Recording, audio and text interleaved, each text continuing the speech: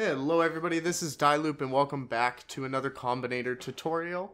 I got quite a few requests to show off the train setup that I had on stream and demonstrate how I did all the combinators for that. But we can't dive right into the trains right away because we need to understand some other concepts that are used in that build before we just dive into it.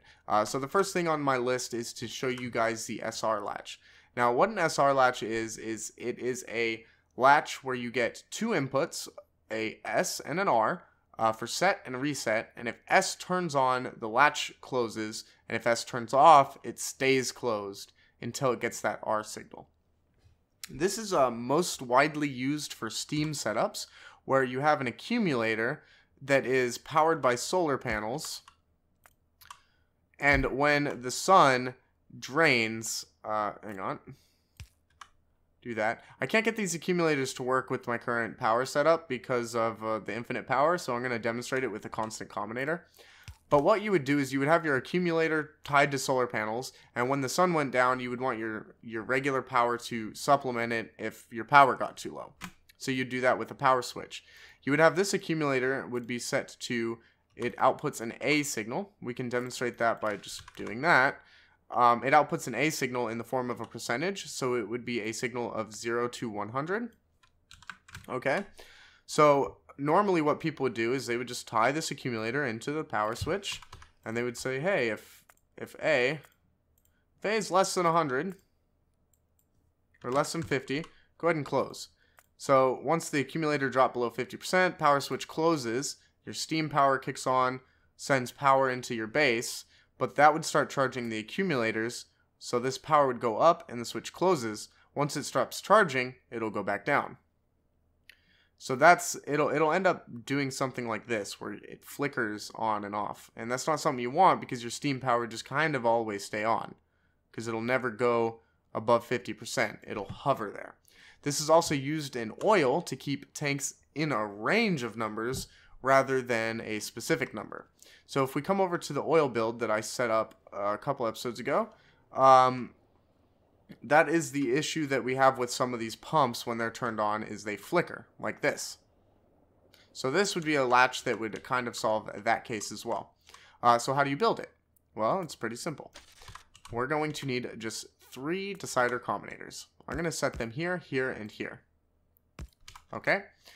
This first decider combinator on the front here is going to be our SR latch. We're going to set a couple of things. We're going to set S greater than R, and you're going to output an S on the 1. So what this is doing is it's taking an S signal. If it's greater than R, output an S. So this is set and reset. Then we're going to take a cable and feed it into itself. So what this will do is if it outputs S, it'll feed it back into itself and include it in this S signal every tick. The next thing we would want to do is set a decider combinator to read the accumulator, and if A is less than 50, you're going to output your S signal as a 1.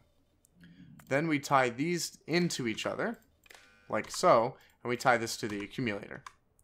This accumulator we will set to S rather than A, and what we'll see here is that currently the latch is on, so the, I'm sorry, less than 50. Why are you closed?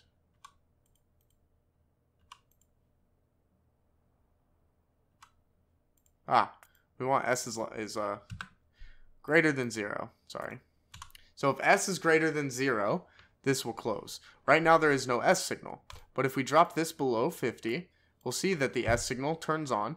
This is inputting A on an A20 and outputting an S, which is feeding into this combinator.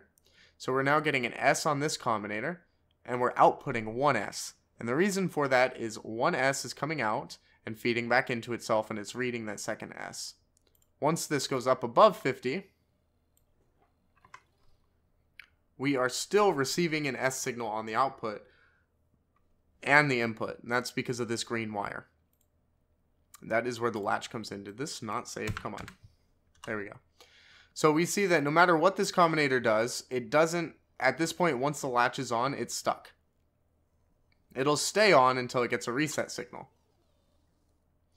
So we would need the second combinator, and we would say A is equal to 100. Once the combinator is fully charged, then you can turn off. And we'd give this a signal of R. So once this reaches up to 100, we do got to time in though.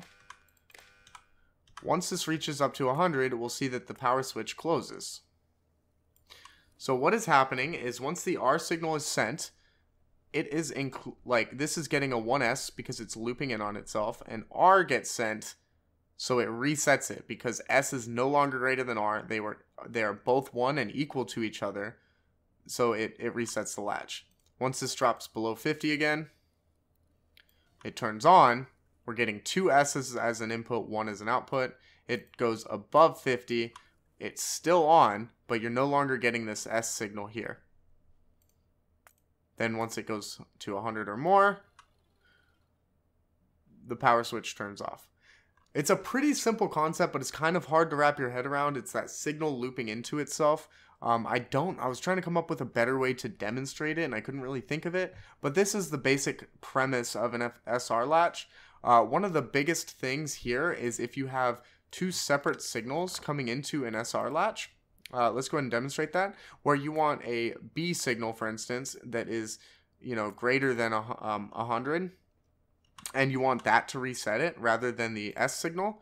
So you would have this tied in like so. And this would be a B, or you know what? We could just say if B is greater than 0, and on this one we could say A is greater than 0. So this is like an A-B signal, like that would be coming off of like an OR gate or something. And if we have both of these set to 0, we can see that the latch is off. The minute this one goes up above 0, the latch should turn on. A is greater than 0. Here. The latch will turn on. Once it goes down below 0, it still doesn't turn off. This one goes up, closes the latch. Okay? So what happens if we have both of these inputs on at the same time? Well, right now we're getting both input of one R and one S, and the reset was turned on first. If we turn off the reset, it latches. And if we turn that off, it stays latched. But the minute we turn on the reset, now it's not turning off. So the reason for that is we are getting a 2S as an input for this combinator, but we're only getting a 1R. And that's because we're still receiving the S signal from here. And if we turn that off, it then resets and it won't turn back on. So it's kind of like reading whichever one happens first. The way that I've always gotten around this, I know that there's a couple of methods. The way that I've always done it is instead of, you output this 1R, I just throw in another arithmetic combinator here. And on this arithmetic combinator, I feed in the R and then feed in the R there. And I set R times 2. So I'm actually outputting a 2R every time a reset signal is sent. So now if this is on, and it's getting 2 S's, it's also getting 2 R's. This turns off, it's getting 2 S's. I think that's the easiest way to do it. There's a couple of other ways, but this is more of it'll always reset if that reset signal is getting sent. This is the method that we're going to be using in the train, so I did want to kind of cover that. I know it probably got a little complicated there. But that's it for this episode. Next episode, we're going to be covering some logic gates and a couple other signal management techniques that I want to get into. So thanks for watching, guys. If you haven't done so yet, make sure to check out my Twitch. Link is in the description, and I will see you next time.